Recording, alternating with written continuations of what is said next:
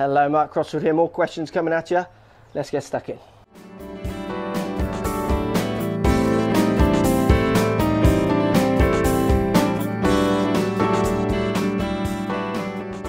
So question here from Charlie. Mark, with all the wind in Harbour Town today, I'd like to ask what are some good shots for playing in the wind? So Harbour Town just gone, Harbour Town Links, which GMAC won, well done, that was a great win. And the wind was blowing on this kind of tree line linksy style course, amazing looking course. Good shots to play in the wind are often lower ones.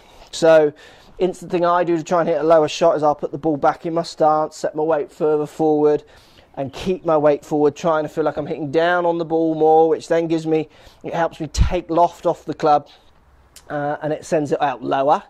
That's one thing I do, so a classic punch shot. If you're really good, you can try and hit with de-lofting the club while hitting on the level, and then you take all the spin off, so level angle of attack while leaning the shaft forwards, which is really skilled and hard.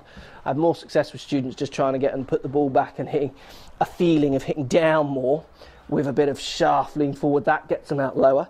The other thing I used to do, playing a lot of links golf here in the southwest, where we've got our best courses on the links, so we used to play in the wind constantly, is I would always hit more club, like 2 or 3 clubs more, and then almost play a pitch with it. So this is a 7-iron in my hands here. Let's pretend it's a 9-iron distance. I would play the ball centre of my stance, and I would just literally swing slower with a slightly shortened follow through to just try and hit a pitch. So too much club hitting softer, which to me felt like I could put less spin on it and the ball would go through the wind a little bit more. And knowing that I had far too much club would encourage me not to just stand there and hit the ball much harder, which to me felt like I could just balloon it up in the air sometimes.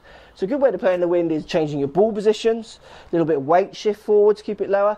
Another thing which you can do, which works for lots of people, because ball back in your stance and weight forward, sometimes just, if they're struggling with a neutral shot, to do the punch shot is another thing for them to struggle with. But choosing extra club, and I mean like 2 or 3 extra clubs, and then playing like a 3/4 feeling swing with it, is often a very successful way of cutting the ball under the wind a little bit more. Thanks for posting. So if you like what's going on here, don't be afraid to subscribe to the channel. Also thumbs up the video, post comments, love to hear what you guys got to say. Let's keep it social. The more we talk, the more we share, the easier this game will get for everybody. So if you want to find me on Facebook here, you can find me on Facebook. If you want to tweet me, find me on Twitter here as well. Just follow the links, all in the description. Come and join the show, get active, get involved, get playing some better golf. Thanks for watching.